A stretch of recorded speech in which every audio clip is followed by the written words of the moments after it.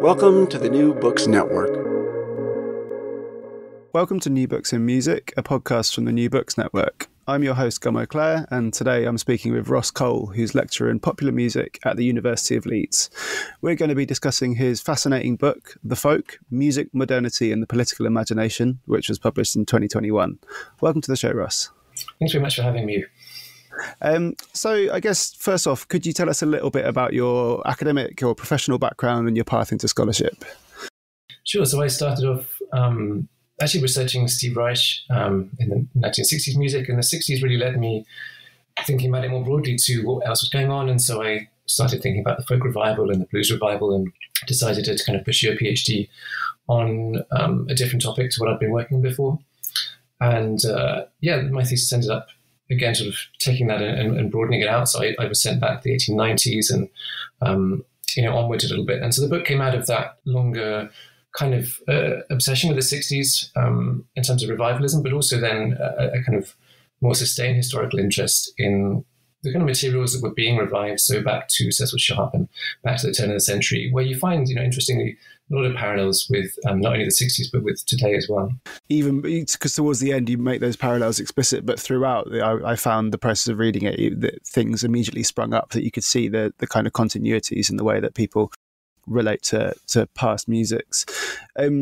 And so in the introduction to the book, you lay out your case for kind of looking again at this concept of the folk and how its use with regards to music can often feel kind of contradictory, so being applied to both radical and reactionary ends. But correct me if I'm wrong, you're suggesting that actually, despite this, the preoccupation with folk and folk music, which are two, I guess, slightly different things, that you explore has a kind of coherence as part of a broader anti-Enlightenment tradition. Could you unpack this a bit and explain how the concept or myth of a singular folk is both a critique and a product of industrial modernity? That's a great question, yeah. The introduction is slightly more theoretical than the rest of the book, precisely to try and pin down that problem, that we have the sense that we've inherited from the mid to late 19th century, that there exists this body of people who lived in a kind of pre-modern state and enjoyed music and the kind of ritual year, at least in England, and had some sort of more authentic, deeper connection to the soil, to myth and spirituality, if you like. And you can hear me kind of in that sense talking about, alluding to blood and soil, right? There's a sense that these are the kind of the inhabitants of the land, the true inhabitants of the land. And I suppose what you get is during periods of, or the period of kind of industrialization and the kind of apex of empire at the turn of the century, with new forms of popular culture emerging, there's a real anxiety that this kind of intimate connection to the land is being lost, and forms of popular culture are driving that process of loss. So among certain, and they're often leftists, although it's very easy now to read them back as conservatives. But at the time, radical leftists were interested in preserving that past and in creating barriers and buttresses against what was felt to be a kind of overwhelming deluge of modernity that was pushing culture ever further away from that. So in that sense, it is an imaginative force, and it comes into being as part of modernity. And even you could argue that someone like Bruno Latour might be a good point of contact here to look to, that in some ways this is about imaginations of modernity, that we have never truly been modern, he would say. But what we've done is we've imagined that there was a modern period, which then implies that there was a kind of pre-modern period. But in truth, this process is a lot more fluid, and there aren't these kind of these kind of dramatic breaks that we tend to think of in terms of being modern and not.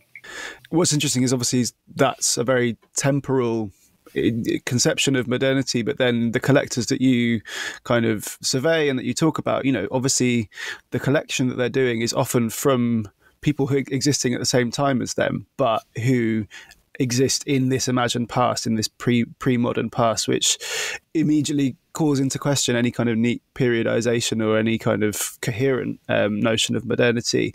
And that was something I found really fascinating. And obviously Cecil Sharp's work in Somerset is quite significant there. I wondered if you could talk about that relationship to people existing at the same time as them, but apparently in the past.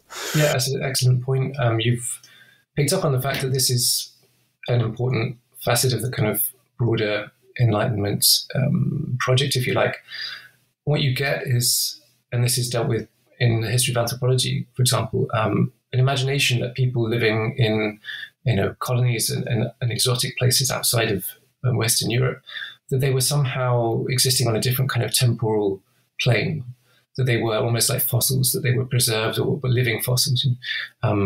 So in other words, anthropologists were interested in traveling to find a temporal, they were traveling geographically to find a kind of temporal depth. In other words, you get a conflation of geographical distance and temporal distance.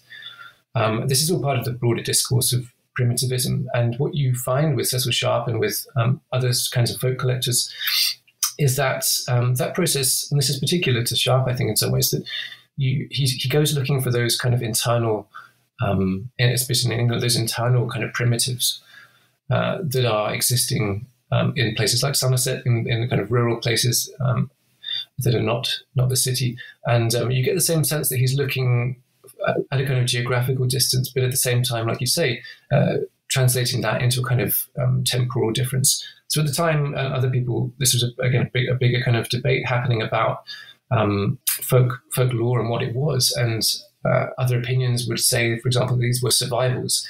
And again, it refers back to that idea of almost like living fossils, that there were survivals of pagan times or pre-modern rituals or ways of being that were surviving but precariously into the modern world. And so therefore, what we've just talked about in the first kind of discussion we had about the necessity of trying to rescue and preserve those survivals, because they were at risk of kind of disappearing, or at least if they didn't disappear, their meaning would be lost. And that was something important that folklorists at the time thought that was their job, their role, to safeguard those traditions.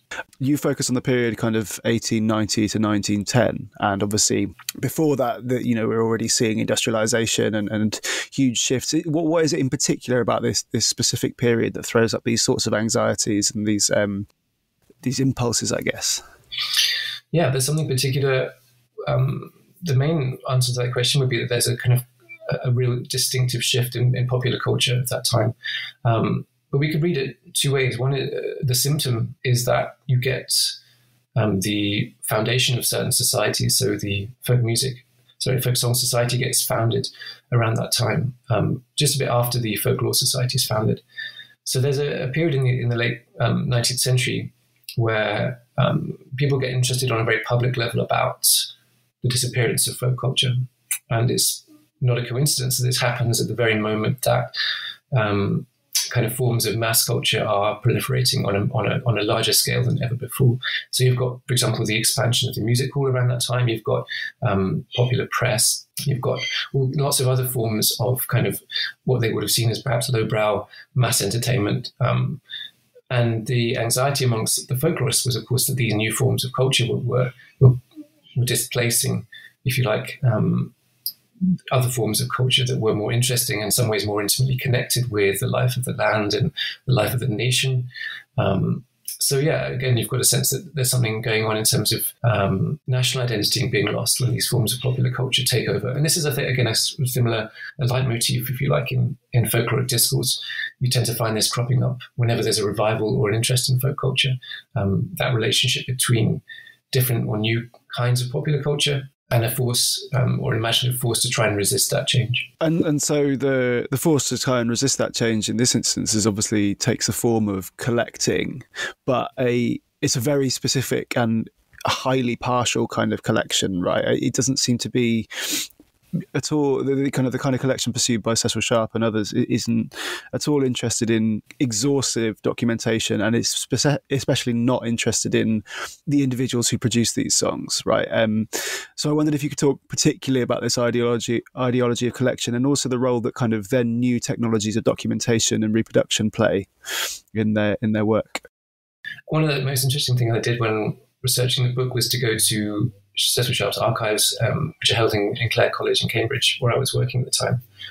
And yeah, his books are fascinating because he does, in some ways a good anthropologist, he does note down who he took the song from, where it was taken down, and he notates the song he transcribes it. And he has a separate book of kind of lyrics and other things, scribblings. But one of the striking things you find in those books is in a kind of dramatic script. He will write not a folk song, of course, across certain of the songs, which begs the question, why did he collect them? So what I find interesting about Sharp is that there are kind of two processes going along. One is this attempt to kind of collect everything and notate things. And the other is, like you say, very selective. He knows instinctively, it seems, what a folk song is and what a folk song is not. And that drives his kind of ideological project. My point in the book is that these are not kind of coincidences, that he is driven, and this is specific to him, and we'll talk about other collectors in a minute perhaps, but that he was driven ideologically by new kinds of scientific thinking that he studied at Cambridge, and he was exposed to at the time. This idea that you would take your data and try to make sense of that and create general theories out of specific instances. So he is interested in evolutionary theory. I mean, so someone like Parry, but Sharp is interested in a different way. He's interested in the sense that these songs are indicative of the cultures and the race, the people that produce them. And this kind of scientific imaginary that Sharp has, and it's quite an unusual one, is one that drives him to do certain things with the songs. And in some ways it drives him further and further away from the kind of anthropology, the ethnographic work that he was undertaking, towards grand kind of theories about where music comes from, about the evolution of culture. So yeah, the point that I was trying to make is that we need to see him in context as someone interested in scientific thinking, but that scientific thinking leads him further and further astray from the kind of realities of popular culture at the time. He writes very clearly that he does not like popular culture. He hates the music hall. He hates the fact that these songs are being sung in taverns, in towns and villages, and that other kind of songs are being lost. So again, we get that sense that his collecting is trying to kind of preserve a lost world in the face of changes in popular culture. Yeah, and this kind of taxonomic view he takes of folk song, and I guess scientific and also kind of brackets race scientific approach he takes. Obviously, Cecil Sharp is probably the most famous person in the kind of popular imaginary of folk song nowadays, and in some senses is kind of one out there, but it wasn't without controversy even at the time, right? So I wondered if you could talk a bit about other figures who pushed back a bit against that or had other ideas of how to collect folk music. Absolutely, there were people at the time doing similar work much before Sharp. Lucy Broadwood was a great example. There were, in fact, a couple of pioneering women, Kate Lee, another one, who was instrumental in founding the Folk Song Society, who were doing what we would call field work now. Lucy Broadwood was more interested in digging up kind of old written sources. She was very open to the fact that what people thought of as folk song was actually just really old music. It was old ballads and broadsides that people had remembered or been passed down amongst families, or remembered or misremembered. And she was pointing out the fact that actually, if you look at kind of music and words that were being sung in some places at the time, you could correlate them quite closely with printed material that you had found 100 years before. Sharp was not interested in that at all. He had a very different, and this is what I was alluding to before, a more scientific obsession with understanding music, and he was not interested at all in the historical work that was required really to understand what this song culture was. My broader point in the book is really that folk music is a kind of is an invention. This is not a radical point if you read the material closely, because what you've got essentially is a series of contexts where people are singing old music, and at some point that old music or facets of that old music culture get turned into folk song. But of course, if you look at the time, people were singing all manner of stuff. It's a kind of mistaken belief to think that there were some people singing pure things and other people singing impure things. In truth, like if you look at the South in the US at a similar time, there's all kinds of hybridities going on. Someone like Henry Burstow is a great example of someone that sang all kinds of material. He just liked singing songs. Some of them were old songs, some of them were new songs. He didn't in fact make those distinctions that someone like Sharp and Broadwood, the intellectual elite, kind of urban elite, would make. They came in and really imposed their view of what was worth collecting and what was worth forgetting onto that song culture. In other words, making a kind of fundamental mistake, not to see those people's or take those people's experiences on their own terms. Yeah, and I was going to mention this later, but I feel like it makes sense now. In the British context, it feels like a lot of the desire for preservation is shot through with anxieties about kind of cosmopolitanism brought about through imperial strength, interestingly, which feels like quite a knotty point. You know, it's the fact of British imperial dominance that makes concerns about the imperial core more profound. Is that accurate? Yeah, absolutely. You get some interesting discussion happening where, as usual, everyone, people will disagree, and you find dissenting viewpoints. So Sharp became famous by debating people in print at the time, and you get the sense that people had read what he had written and said, well, actually, no, this is, if you look closely, you can find songs that come from the continent. And, for example, that we can't make these kind of national classifications that he's trying to do about where music comes from and who music belongs to. Music is fluid and hybrid. And in some ways, whenever you think of national music, it's a deliberate project of kind of putting up barriers where those barriers, in fact, don't exist. And then similarly with the empire, that I came across some interesting sources where the point was being made that it's impossible to think of Britain at the time as being a kind of standalone nation, right? That the imperial project was a necessary project of hybridity. So to try and kind of counter that becomes a political project to try and purify and remove those kind of those connections that happen organically and inevitably when processes of colonialism bring other cultures into contact with the metropolis. So Sharp, for example, is very worried about cosmopolitanism, and his project is one of trying to resist that. And we can, of course, get a sense that what's going on here is political and has a racial dimension. And so, you already touched on the Folk Song Society a bit. I wondered if you could give a bit more, explain a bit more about what this organisation did and how their specific approach to revivalism was also really intimately connected to the movement for social reform.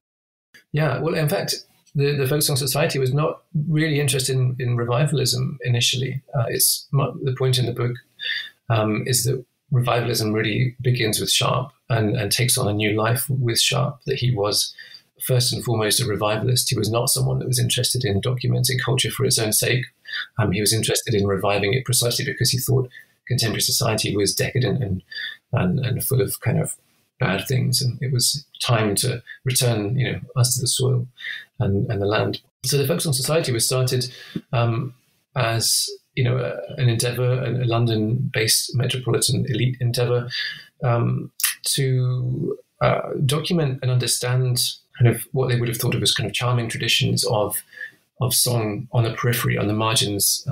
So to document those songs, to understand how old they were, why they were being sung, and to kind of, if they published journals, a journal, and to document them, to write them down. They were interested in revivalism to one extent, which is that these songs would be performed at the meetings, but not by the singers themselves. They would be kind of performed by members of the society. So it's worth, seeing the Folk Song Project in context, that what happens is a desire for collection and for preservation that gets turned into a desire for revivalism under Sharp. One of the most interesting documents, and you can find this, it's readily available if you look for it. Hubert Parry was asked to give an inaugural address to the society, and his address is a really remarkable text in the history of popular culture, because he comes out almost immediately and says, the society is doing something great precisely because it's combating this kind of horrific disease that is popular culture. And on first reading, like I said, it's very easy to see that, or to think that this is a kind of a conservative desire to, in some ways, ignore, discount the culture of the masses, of the people. But Harry, and this is not, he wasn't alone in thinking this. There was applause and there was a lot of praise for this kind of comparison, that this address that he gave in the press at the time. He was comparing it to things like well, he wasn't really interested in the popular as such, but what he was interested in was in the intersections of popular culture and commerce. So he was a follower of William Morris, and so you get a sense that what he's really concerned with is not so much bad popular culture, but it is a kind of system, and a system that is disenfranchising people, is selling people bad stuff in the same way that you might be, as a poor person in London, be forced to live in a badly constructed house. He was worried that people were being given kind of junk music, and that was the fault of a kind of rampant capitalist system. So in other words, what we can move towards is a sense that actually this was a leftist anxiety at the time, that people were being deprived of good culture through and as a result of kind of rampant and immoral kinds of capitalism. And this is kind of like a proto-Frankfurt School in some ways. Exactly, yeah. Angle, yeah, and that's super interesting, and the intimacy between kind of social critiques and economic critiques, and then the role that culture plays is really interesting. And I think a phrase that kept coming back to me was the notion of culture war throughout. A kind of Victorian culture war, and the Victorian aspect here, I thought it was significant because I think a lot of the discussion of the music hall, as much as it being that leftist kind of culture industry critique, does have a kind of moral core to it, I think. And so it felt quite distinctively Victorian. This is a bit outside of what you cover in the book, but I wondered if there are equivalent movements and attitudes towards folk music going on, say, in France at the same time or elsewhere in Europe. Yeah, it's a question that I would not be best placed to answer, but I know that, so drawing on something like Catherine Ellis's work on France, that folk music was considered to be a kind of emblem of national identity, precisely because of its kind of relationship to the soil and kind of the humble and the kind of honest simplicity of it. But yeah, I would have to direct you to other work. I wouldn't want to speak on subjects that I hadn't done the kind of necessary work on. Sorry, that was a bit of a curveball. It's just something that popped into my head. And so then you touched on William Morris there, and then in chapter 3 you kind of dig into his relationship to the folkloric imagination a bit more substantially. And I think something that comes through there is the idea that notions of the folk and the pastoral are always at least as concerned with a critique of the present and a vision of the future than a real historical interest in the past. So how does this come through in William Morris's kind of utopian and pastoral vision of socialism? It's really important to see, and it's something that hasn't been done, I don't think, enough in the literature, to see the folkloric kind of drive as being something that's manifest across culture. So it's not just that there were a bunch of people, folklorists, interested in preserving song, and actually the rest of culture was pretty much uninterested in that. That chapter 3, I was trying to make the case that this kind of thinking is a really indicative of modernity, and it's shared across a kind of broad swathes of 19th century and turn of the century thought. And a good way into that is through William Morris, someone who is very concerned with, again, a similar kind of loss. The crafts are being lost, and that the answer is to revive the crafts, to learn them again, and that in learning them again, this has some deep and important connection to modes of social organization. The crafts are not just crafts, to be practiced by the minority, but somehow by practicing crafts on a mass scale amongst the people, this will return them to a better sense of who they are, a better relationship with economics and all this kind of thing. So for Morris, there's that sense that the folk and this imagined kind of past where people lived in harmony, this mythic past, that this for Morris is a really important tool for the kind of realization, a utopian realization of the future.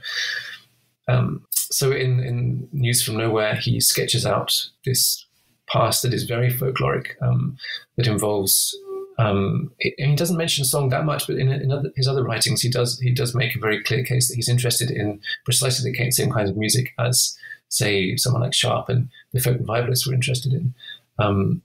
And he sees this kind of world as being so alluring that how could you not, having seen it, then want to bring it into being? And for him, that is the kind of key to the utopian project. Having seen the beauty of kind of rural England in its true state of harmony, that is the impetus to creating and resisting, of course, resisting the present and creating a better future. Yeah, and I think it's a really important distinction in that Morris's And you talk about this in the end of that chapter, right, about the Janus face nature of nostalgia and utopia in this sense, which is very distinct from a kind of reactionary revanchism expressed through relationship to the folk. And I found that really interesting. And I wondered if you could talk about how Morris, and then also you bring in John Ruskin, specifically they have a critique of labour and kind of alienation under industrial capitalism, which I found was really, really fascinating. I wonder if you could talk about that a bit. Yeah, absolutely. There's a discourse whereby, and this relates precisely back to Parry that we were just talking about, that songs made communally, and this resonates across the Atlantic with scholars who are writing at Harvard around the turn of the century. Songs made communally or crafted among kind of rural communities or communities away, autonomous communities, if you like. These were a bit like a chair, better crafted and more honest and authentic objects. I mean, at some point, at the end of the book, Morris talks about his utopians kind of drinking from glassware that's not pure and not perfect, but is impure and made, more beautiful by the fact that it is impure and kind of obviously handmade. So there's the sense that songs, that an equivalent thing is happening in culture, in expressive culture, that kind of good songs, honest songs made by people, individuals, are better than mass-produced songs made by, Tin Pan Alley, as it would become known, the sheet music industry, the music hall industry, these kind of top-down, highly capitalized kind of industries were producing mass culture, things that were like the glassware, identical, uniform, in some ways robbing people of that, not only the enjoyment of kind of what they would have thought of as authentic song, but the actual practice of creating those songs themselves. So I think that's the kind of nexus. That's what we're talking about in terms of alienation and music there, that in terms of the production of song, there's a kind of distinct 19th century imaginary where it moves, or it is seen to move, from a state of kind of innocence where songs are created outside of the metropolis and outside of the capitalist system, towards songs being kind of funneled down from on high from the city. And therefore, some people losing that or being alienated from the practice of creation and the practice of kind of communal enjoyment of a thing outside of a highly kind of rationalized system. And I think it's really interesting reading that chapter. You can draw such a clear through line from that and through to kind of discourses of rockism and authenticity and rock and pop music, and I guess also the way those become masculinized and feminized as well, quite clearly, which is really interesting. And then in chapter 4, you move across the Atlantic to look at approaches taken to song collecting in the US. Could you explain a bit how figures like John Lomax used folk music as a cultural medium to reassert a belief in absolute racial difference? Yeah, it's a big topic there. And so maybe it's worth just taking a step back and looking at Lomax's, or thinking about Lomax's earlier work, that he was one of these people, just like we've been talking about, who saw kind of commonly made or marginally made, if you like, song as being much preferable to mass pop culture. So one of the first instances, and he was he was trained in the kind of Harvard ballad school tradition, even though he was a Texan. And so that's the tradition that goes from Francis James Child through his students and ends up with Lomax. So Lomax goes and tries to find what he thought of as contemporary manifestations of these old ballads, still being made, the kind of last remnants of the peasantry, as Sharp would have put it. And Lomax finds them amongst cowboys. Well, he thinks he finds them amongst cowboys. Cowboys for him are, and this is where the gender aspect becomes very obvious, that he sees the kind of last remnants of an authentic popular culture being amongst the kind of solitary men on the plains. And of course, that implies, or it's part of a discourse that feminizes popular culture, that popular culture is a kind of a horribly decadent and effeminate thing that is, driving out the true authentic masculine. And here, of course, in that sketch, you can hear very clear parallels with the kind of alt-right and the post-alt-right discourse of culture that's happening at the moment. So Lomax is part of this tradition that looks to the margins for kind of cultural renewal, which is a folkloric trope. And part of that I think what we have to do is see his interest in race as being fundamentally part of that. He's not necessarily interested in African American culture per se. This is where he really is different from Du Bois, for example, and collectors, African American collectors who are interested in African American culture. He's interested in figures that have been insulated from popular culture, from mass-mediated popular culture. And one of the other instances then he finds, he starts looking in prisons, and he starts looking in the segregated prisons of the South. For him, this is a way, according to his kind of ballad theories, of finding primitive people that have not listened to the radio, not listened to records, and thus he talks about being thrown back on the kind of primitive instincts of the race. I mean, there's a whole bunch of problematic stuff that that underlies that, in terms of imagining African Americans as being primitive, and imagining, for example, that prison inmates have been insulated from popular culture. They weren't. They were people who had lived in the world, who had heard music, and had brought that music to the prisons. They didn't spend their whole lives in the prisons. The prisons weren't entirely insulated from popular culture, and so on. In any case, Lomax finds himself in the prisons, and he records prisoners precisely because he feels they are giving him some deep, profound insight into human music making at its most primitive, at its most basic, at its least commercialized, if you like. And that's the kind of the element of positive, if you can try and take something out of it, the positive element that he's driven by. But of course, what it ends up doing, as I argue in the book, is investing in a very uncomfortable kind of racial division, and refusing to kind of take African Americans' culture on their own terms and to understand that culture on its own terms. He documents that culture according to what he feels are the kind of problems of the age. And what he does is inscribe through his fieldwork a particular kind of racialized music making, which gets taken up and then, of course, institutionalized. His work gets canonized, and it's now in the Library of Congress. So he contributes to a very important but quite uncomfortable folkloric imaginary where racial segregation is kind of central, and racial marginality on the part of African Americans is central to their authenticity. Yeah, and you use a phrase that you draw from Roland Barthes to describe John Lomax's practice as an attempt to transform history into nature, which I thought was really a really nice way of putting it. I wondered if you could unpack that a little bit. Yeah, that's from Mythologies, Barthes' really seminal text, one of the earliest kind of serious texts on popular culture, on trying to understand popular culture semiotically. It's from the last and longest chapter of that book, and it's something that I read it quite early on in the PhD, and it had a profound influence on the way that I thought about things. And I think it's precisely useful in this context in understanding what is happening with kind of collecting from racial minorities. That what is going on in Lomax's project here is an attempt to translate history into nature. So to translate a particularly kind of traumatic history of African American culture through slavery, through the Middle Passage, and through American history, but to translate that into racial nature, so that on one hand you have simply and dramatically a history of displaced people and disenfranchisement, slavery.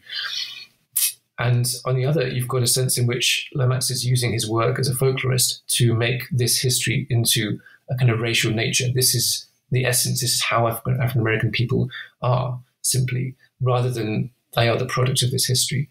So Barthes' work there helps, I think, us to understand the kind of error the fundamental error that's at the heart of that kind of folkloric process. It's really remarkable to look at a country like the US where, and particularly the music, right, which is so demonstrably and like self-evidently hybrid, syncretic, impure or whatever. You think about, the history of jazz in particular, which is something I'm interested in, and the fact that so quickly and so sharply this purity can be reasserted through exactly this sort of thing. It's fascinating. So then how does a figure like Du Bois differ then in his treatment of African-American music and its relationship to the folkloric imagination?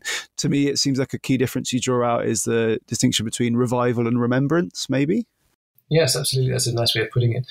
Another word I use is belonging, that Du Bois, as obviously an African-American and someone interested in the future of the race, but not in a kind of anxious way, in the same way that, say, Parry and Sharp and Lomax are.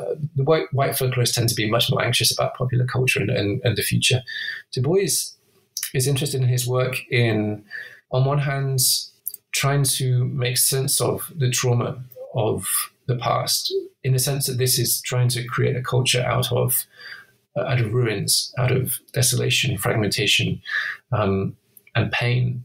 How do you take that and make a culture out of it that is worth living, that is, that it, on one hand, I'm trying to say this, but remembers that trauma appropriately and doesn't bury it, but on the other hand provides a kind of positive impetus for the future, provides a reason that the culture would thrive, and that there would be a reason to kind of instill a sense of belonging and to be optimistic about a future in a country that had historically treated these people with such abhorrent kind of disregard, despite their kind of foundational role in literally building the country. So Du Bois's folkloric work, I mean, he wasn't a collector in the same way that Lomax was, but what he was interested in was what he called the sorrow songs, the spirituals. This is what he saw as the folk music of the plantations. And for him, those songs become a kind of beacon, become a way of remembering, but also anticipating a better future. And he uses that material in his book, in his writing, as a kind of a cipher for creating a community that has a shared sense of identity, and that identity is a positive one, rather than one that's simply been imposed, as Lomax has done, from without. But there's not complete agreement amongst some of the African American writers and figures within the Harlem Renaissance, for example, that you cover, right? That some of them have a much more guarded and skeptical attitude towards popular culture. Towards the spirituals. Is that accurate? I wonder if you could talk about that a little bit. Yeah, absolutely. Well, notice it's really manifest in something like Invisible Man, Ralph Ellison's kind of monumental novel. Ellison is, in that novel, points out the fact that there are kind of fault lines running through African American communities at the time, to do with whether, and this is something that actually Lomax comes across when he writes to some of the Southern colleges and says, please, can I come and share my research with you? And they say, well, I'm sorry, I think you've got the wrong end of the stick here. We're not really interested in this kind of primitive stuff, in your idea of us as being sort of authentically primitive. So yeah, a division between whether we take these kind of so-called primitive songs, these spirituals, and the kind of culture that gave birth to them, and like Du Bois, we see it positively as a source of inspiration, or on the other hand, whether that is actually a hindrance, a burden and a barrier to creating a truly modern African American nation, a community. So there are debates at the time between what is the right way of doing that. Some colleges have certain ideas, other colleges have different ideas. So amongst the Harlem Renaissance, you get a sense that, that there are positive kind of sources of inspiration that come from the deep folk past, if you like, at the same time as there are efforts to try and transcend that by entirely jettisoning those stereotypes, precisely because the stereotypes seem to hold back the kind of progress of that community in relation to the kind of white mainstream. It struck me as having parallels actually there with different attitudes towards improvisation and improvised music and jazz. I was thinking about George Lewis's conception of the Eurological and the Afrological uses of past material there as well. It felt like there was really real clear similarities there actually. And so then on chapter 5, you kind of turn it back to Cecil Sharp and discuss his quite complicated ideological underpinnings, which include a really strong kind of ethno-nationalism, I think, that structured his approach to folk song and what you call his hostility to the present. So you've already touched on him quite a bit, but I wonder if you could talk really specifically about the kind of broadly proto-fascistic aspects of Cecil Sharp's work. Yeah, I mean, he's had his fair share of criticism over the years, and there's a sense, I think, amongst folklorists, contemporary, those scholars interested in folklore, that he is a slightly awkward figure, and we just need to kind of forget about him. But what had struck me in the literature was that people someone like Dave Harker had identified that there was something odd about his politics. There was something kind of contradictory, in the same way that we've been referring to throughout this discussion, that there's some sense in which there's an odd overlap between the kind of leftist radicalism and what we read as kind of staunch conservatism, particularly kind of racial conservative attitudes towards racial identity and belonging. But other scholars have just left it there and said, well, this is just how it is. It's an odd kind of mixture. And so I saw that chapter and my work in general on Sharp as being an attempt to make sense of his politics. And when you start to piece the puzzle together, you see quite clearly that he anticipates particular kinds of fascist ideas in a way that I was drawing a lot on Ziv Sternhell's work. And he makes the broad but really essential point that fascism should not just be seen as in relation to fascist regimes of the 30s and 20s, but really in terms of a culture that gets born around the late 19th century and is a culture before it becomes a political force. And so Sharp is very much of this culture. He is someone that is a conservative nationalist, but he's also a socialist. He's a Fabian socialist, so he's interested in slow social change. He's conservative when it comes to women's rights. He doesn't support suffrage. He doesn't support universal suffrage, the vote. He's interested in the soil, in people's relationship to the land and their past. He's anxious about cosmopolitan culture, and we can hear, pre-echoes of that way in which the word becomes associated with Jewish people, with figures who transcend in uncomfortable ways the barriers of nationhood. He's interested in resisting what's happening in terms of the empire and hybridity. He doesn't like that. He wants to rescue kind of essential Englishness. He wants to do this through education. He's not interested in revolution, but he is interested in a kind of revolution of the spirit, and that's Sternhell's phrase. He's interested in changing, and he has a kind of, as I mentioned, a kind of masculine focus, but changing English men and changing English boys through education to have a new attitude towards the nation and their race and their brotherhood. Then if that sounds a bit vague, then we can start being more specific. He uses words like Aryan, and he's interested in reading work that's being carried out in France on what was thought of as a kind of the Aryan roots of music. So all this stuff is kind of there under the surface in his work, and I felt that it hadn't really been brought to the surface, and that was, as I said, I saw that as my job in this chapter. Yeah, and to circle back to the kind of the Darwinist and the scientific stuff that you touched on at the beginning, he has this idea, right, of communal selection, which involves, correct me if I'm wrong, you say the kind of basically an erasure of individual creativity, and something that comes through in the book a few times is your kind of a defense of the notion of authorship to some degree because of the problematic implications of this. And this is kind of a slightly uncomfortable realization for me, because I'm instinctively quite skeptical of claims of individual genius or intellectual property or whatever. But then the fascistic or maybe social Darwinist overtones of the idea of folk songs being turned into what you call anonymous tokens of organic collectivity really gave me pause. So I wonder if you could unpack that a bit, and whether there's a way to kind of square that circle between not lauding the individual, but also not kind of dissolving into this kind of scary collective Volkish idea. Yeah, absolutely. In some ways, I was interested in understanding or bringing individuals back into the picture precisely because of this sense that we have that folk songs emerge naturally, organically amongst the people from some anonymous place. I mean, as I said, there's so many ironies here that Sharp does give credit to individual people in his fieldwork, and then when it comes to theorizing about it, he suddenly forgets that, and he's much more interested in theorizing how these songs came about and why they came about. And essentially, his whole theoretical edifice rests on this idea that the songs are organic manifestations of the race and of the people that live in that location. And in order for that to work, he has to really get rid of individual authorship to make sense of it. And what he does is to see songs as being, and there's all kinds of problems here, and people identified these at the time. His colleagues in the Folk Song Society and other people writing in journals at the time reviewed his book and were very skeptical of his theory because he seemed to change his theory according to who he was debating and what he was writing about, and it didn't really seem like a watertight theory.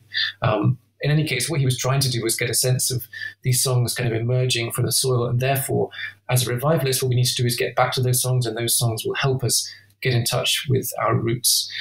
That's the kind of theory. Of course, as we're talking about, the practice is very different. That these songs, we're not talking about individual geniuses, but we're talking about at least a kind of creativity that is not being given due credit in the folkloric discourse.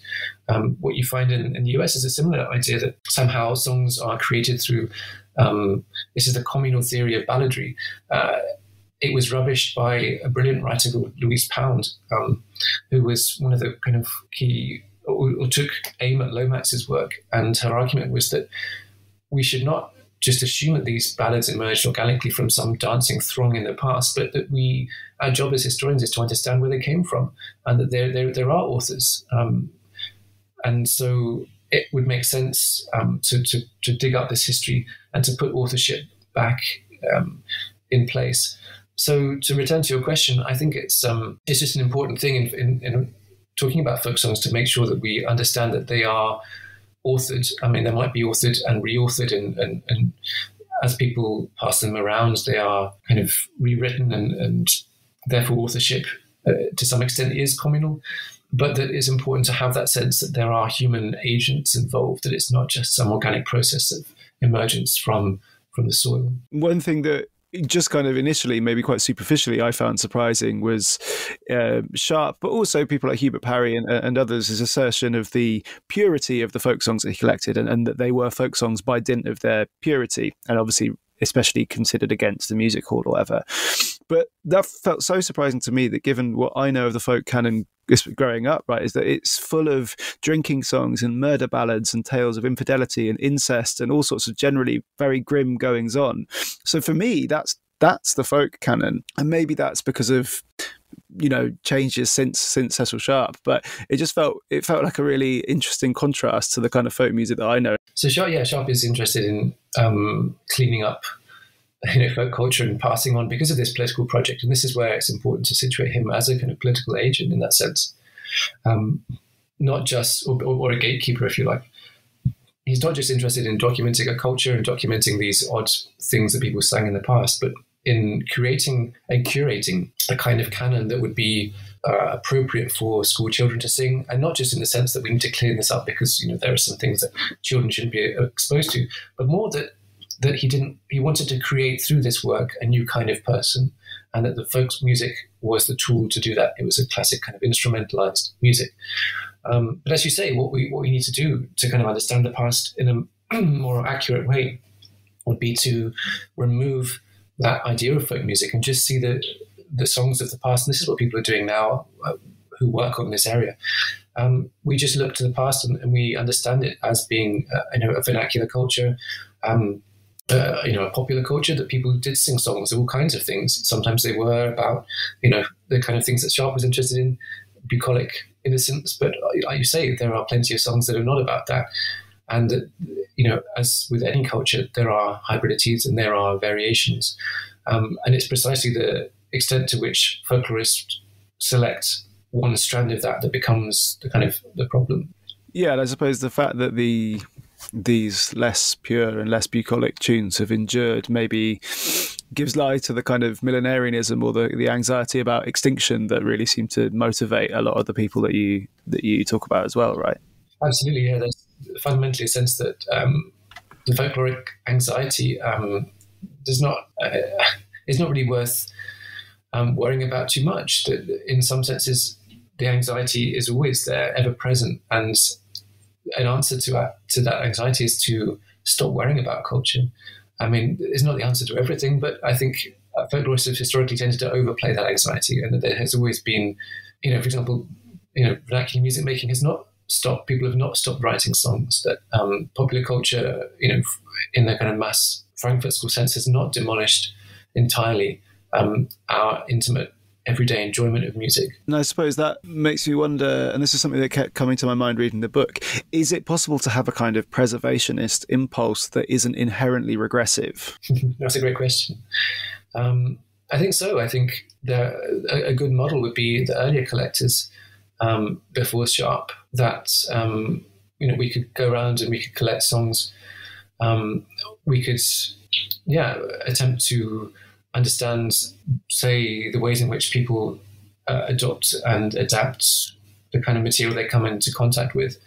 And then there is some interest in preserving that, but without that sense that what we're doing is somehow an important cultural force for rejuvenation at the same time. And then in towards the end of the book, you make a strong case for the ease with which the folkloric imagination, as we've spoken about, becomes this central thread in a fascistic relationship to culture. Could you talk a bit how it becomes a key component in contemporary far-right kind of conspiratorial culture wars? Yeah, absolutely. So the figure I turned to was Paddy Tarleton, but there are plenty of other figures amongst the kind of dissident right of the 2010s and now the 2020s who are invested in very similar ideas to the ones that Sharp was encountering at the turn of the century. So investing in racial difference, investing in songs as being key indicators of kind of racial identity, but not only indicators of racial identity, but sources of kind of, like, as I said, rejuvenation. And this is the kind of fascistic, the palingenesis, if you like, the kind of way in which fascism would want to rebirth a culture, not through a Marxist uprising, but through another kind of revolution whereby culture would transform people into new subjects, new political subjects. And music is, amongst the alt-right, kind of a crucial part of this. They have similar anxieties to the leftists of the late 19th century, in the sense that they are often have a kind of antipathy towards mass popular culture for the similar reasons. They see it as being kind of capitalistic and perhaps, is gendered as well. So there are several parallels, as you mentioned, between the discourse of anxiety about popular culture now and the same kind of anxieties that were being thrown around at the turn of the century. But in particular, what's interesting amongst the alt-rights is the sense that, folk is the route to reconnecting people with blood and soil, with the land, with one particular kind of people. In other words, that folk culture is a manifestation of one particular ethnic group, and that group, in this case, in the alt-right, is under attack. This anxiety that white culture, the very culture that Cecil Sharp was interested in preserving and reviving, is at this precise moment in time threatened by immigration, threatened by cultural changes, hybridities, these kind of things that are well-known aspects of our modern world. This is kind of an aside, but I know you've written elsewhere about vaporwave and internet music, so that sort. And obviously, there's a massive fascist strand that fash wave, and there's a big kind of internet subculture of the far right, and with those sorts of aesthetics. Is it the same far right? Do you think, just listening to Nazi folk and fash wave, or because the relationship to the soil is obviously quite attenuated when it comes to vaporwave and that sort of stuff? Yeah, this is a great question. I mean, as with any movement, there are, people who disagree and like different kinds of music. I always think of the extreme right, the relationship between music of the extreme right and culture as being almost like a virus, that there's a sense in which the extreme right doesn't really have a genre that is archetypal, but what it does is infiltrate other genres and kind of flip them, turn them into kind of fascist tokens. So it's a great example with vaporwave. Vaporwave didn't start as a fascist subculture. It has nostalgia as part of its kind of DNA. But fash wave comes in, or right, dissident right kind of creators come in and flip it and turn it into something kind of fascistic. And there's some good arguments to be made about why kind of 80s pop might make a good kind of fascist anthem, but that's maybe another conversation for another time.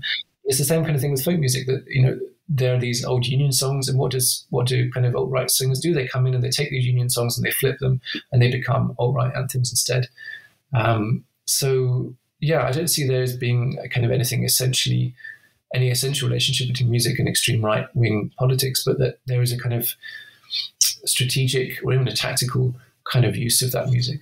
Yeah, I mean, I guess that's true. I found it really interesting, some of the tunes that you identify Paddy Tarleton as adapting, like "Come Out Ye Black and Tans," right? IRA anthems and union songs, which feels completely counterintuitive, but I guess it just reveals the malleability of fascist aesthetics.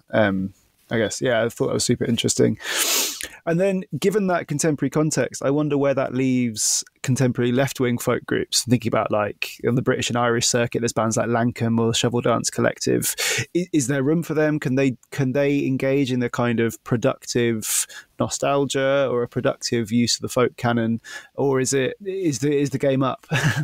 That's a great question, yeah. And perhaps I do leave the book on quite a dark note. One reviewer mentioned that I started with a preface about kind of the importance of hope, and we end in some ways in quite a hopeless place. But that's not to say that there is no hope. In fact, if you look to chapter 3, there are plenty of arguments in the book for a more positive engagement with folk culture and folks, productive relationship with the left, and historically, more, I think, kind of underdeveloped in some ways relationship with the left that has not what's the best way of putting it, come to fruition, in the sense that we have, it's a difficult genre where you've got equal kind of parts left and right, and it's very difficult to say which is more authentic, which is more true to the kind of history of folk. I suppose in the book what I'm saying by the end is that actually if you take the alt-right on their own terms when they're talking about race, music, nation, this is a more authentic engagement, if you like, with the history of folklorists' work than the leftist engagement. And in some ways, the leftist problem is to downplay all that problematic, uncomfortable stuff about blood and soil and about nostalgia and regression and all that kind of stuff. So if there is space, and I think there is definitely space for leftist or radical uses of folk music, but it would have to be a kind of use that would have a kind of a knowing distance from the history of folklorist work, and maybe go back and recuperate that sense of a hybrid popular culture that, folk music historically has been obsessed, as we've said, with purism, with not just ethnic and racial purism, but cultural purism, and that a more authentic kind of leftist political attitude would be encompassing, would be Catholic, would be much more open to hybrid forms of culture. And, if you're going to be a democratic kind of movement or have a kind of democratic sympathy, you need to take people's experiences seriously on their own terms, rather than imposing your idea of what they should be listening to. This, for example, is Ewan McCall's fundamental failing, right? That the biggest, the most famous, perhaps leftist Marxist songsmith of the modern era is very much in the same line as Sharp, in the sense that he thinks there's something bad about popular culture, and the answer is to turn to folk culture, and that is where you're going to find true and good culture, rather than saying perhaps there's something about people's love of popular culture that is worth taking seriously on its own terms. It's kind of like a folk without the folklorists, is the word, perhaps. Yeah. And what are you working on now?